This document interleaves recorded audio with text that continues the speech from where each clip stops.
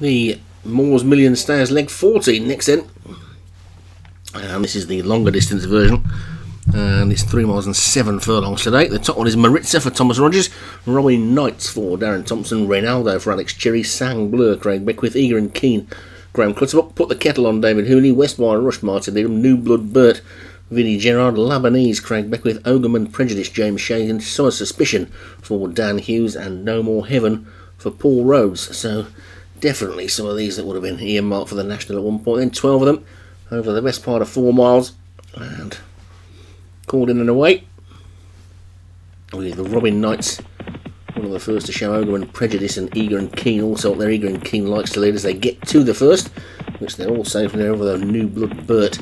Did his best to get rid of the jockey. Eager and Keen pulling for its head, and the jockey trying to restrain it, letting Ogerman Prejudice go on. With Summer Suspicion back in third. I think that one normally likes to go from the front as well. Robin Knights is back in fourth as they get to the second. And they're all safely over that one with Eager and Keen in the lead from Ogerman Prejudice. And then Summer Suspicion in the blue. Westwire Rush in the purple jacket is fourth as they get to number 3. And they're all safely over number 3 with Maritza, the top weight, the new back marker. There's an awful long way to go yet. The electric fence is turned off again, but they turn it off for chases as they get over the next. And they're all safely over it. And Eager and Keen's in the lead from Ogerman Prejudice second, Summer Suspicion is third, and there's a gap of 4 lengths back to Reynaldo in the orange sleeves, Westwire Rush in the purple on the rail, and Robin Knights and New Blood Burt Put the Kettle on, and Labanese and Sang Blur in the same colours together, and No More Heaven, and finally Maritza. And down to the 5th, and over that one they go, and all safely over that one as well, with the leading trio some 5 lengths clear of the chasing pack. And they get to fence number 6, and the 2 leaders landing together. Ogerman Prejudice in the all green jacket, Eager and Keen in the red, white and green, and Summer Suspicion in the all blue is third, gap of 5 lengths then to the orange sleeved Reynaldo. Westwire Rush the first of the 2 in purple, and 2 shades of green for New Blood Burt as they get to number 7, and the leader made a mistake there, went right through the top of it.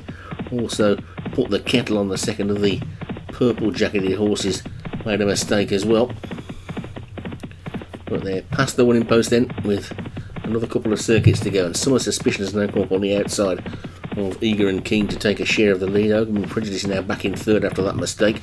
Reynaldo's back in fourth, and then Westwire Rush is 5. New Blood Bird is 6, and then Sangler 7, and Robin Knights 8, and then No More Heaven as they get over number 8. And they're all safely over that one with Maritza still just the back marker.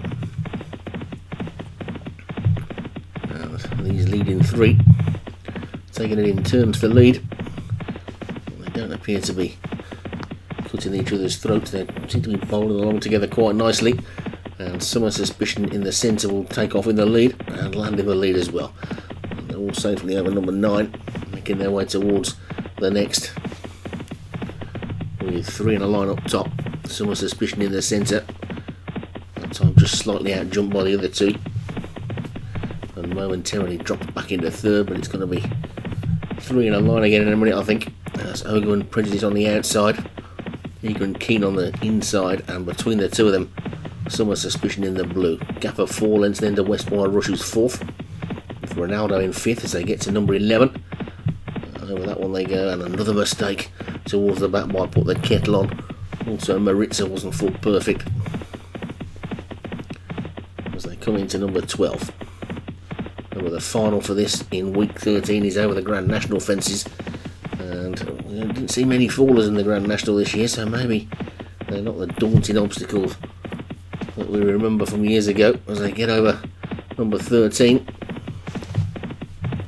And Ogerman Prejudice leads by a length to Eager and Keen second, Summer Suspicion third, a gap of only 2.5 to 3 lengths then to Reynaldo, and Westwire Rush is now back in 5th with New Blood Burt and Robin Knights and Sang Blur, then a gap of a couple of lengths to No More Heaven, and then 3 in a line at the back Put the Kettle on the near side, Maritza in the centre, and over on the far side, Labanese. So down to number 14 then, and Ogerman Prejudice is now a couple of lengths up on the other two. It's probably the biggest lead any of them have had so far, as the field begins to kind of merge into one group. There's a gap of about 4 lengths still between third and fourth, but they're all definitely getting a little bit closer now, and bizarrely a little bit more strung out at the same time.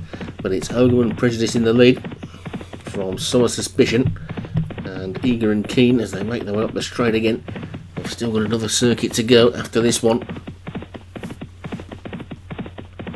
and Ogerman Prejudice will take this fence, which will be the last on the next circuit, with a lead of about 2 lengths. Summer Suspicion's over it in second, Eager and Keen is third, Westmore Rush and Ronaldo together in fourth, as they pass the winning post then with just less than a mile and a half to go.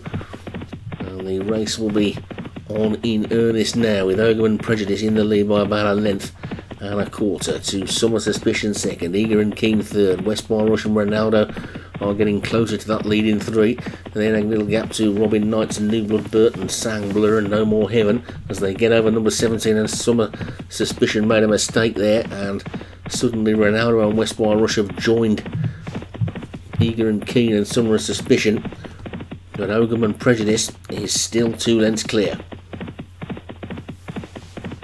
Going down to number 18 now then, all still on their feet, and Ogerman Prejudice leads by 2 at this big ditch. Over it they all go, they're all safely over it, with Summer Suspicion second, Eager and Keen third, Ronaldo fourth on the inside, Westmore Rush on the outside, he's fifth now. No More Heaven being driven up to join that group as they get over number 19, and they're all now really in one bunch, with the exception of this leader Ogerman Prejudice, who's got a 3-length lead now from Summer Suspicion. Westmore Rush comes around the outside into third, Eager and Keen is still there in fourth.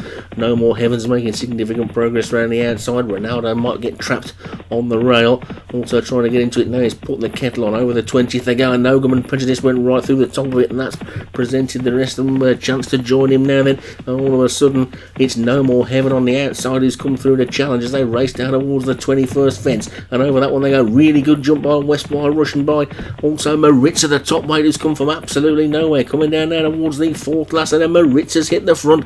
Maritza's taken it up, coming down towards this final ditch. Maritza gets over it and gets away from it, while the class horse in the race is suddenly put 5 lengths between herself and everybody else.